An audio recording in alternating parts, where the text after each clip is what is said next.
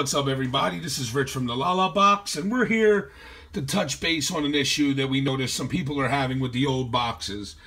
One of the questions we get a lot is when people hit the Lala box icon here to go into their programming, they get a black screen, or it goes right back. It'll act like it's loading and then go right back to the screen. What that usually indicates is that the box was not shut down properly.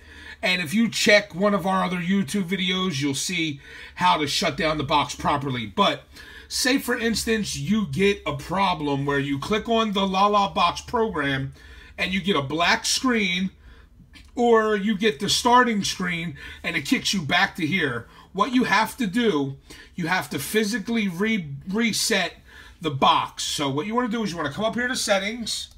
You want to click settings. You want to click advanced.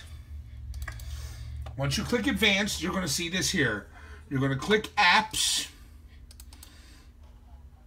And it's going to say downloaded apps. And we're going to go over to the Lala box. You're going to click OK. On the side, you'll see force. It'll say open, uninstall, clear data. What you're going to want to do is you're going to want to hit force stop, and then you're going to want to hit clear data. Then it'll say clear data, then it'll delete permanently. Press OK. It'll clear the data, go back to the main screen. And when you open up the Lala box now, you'll get the first time running screen. And you'll get the prompt to reinstall everything. And that happens, like I said, when you don't shut down the Lala box correctly. So, like I said, we made a video on how to shut it down correctly.